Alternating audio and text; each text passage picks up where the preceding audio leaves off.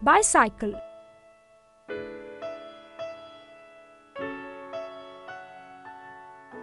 The bicycle was invented by Craig Patrick Macmillan from Scotland, 1830 to 1840.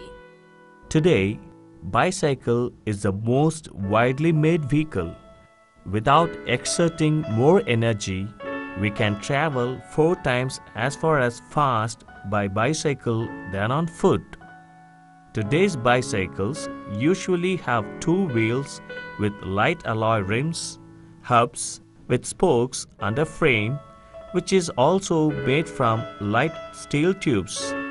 The shape and position of the bars varies between the women and men bicycle.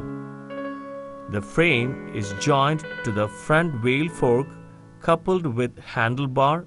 The rear wheel, pedals and the brake levers are attached to the handlebar and lead through brake cables to the rim brakes.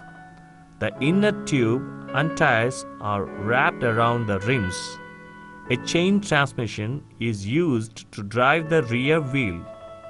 Many bicycles are equipped with gears to change the transmission ratio. A gear mechanism switches gear ratios or speeds so that different distances are covered at the same pedaling speed. Bicycles are used as transport to individuals for city traveling, touring, racing and mountaineering.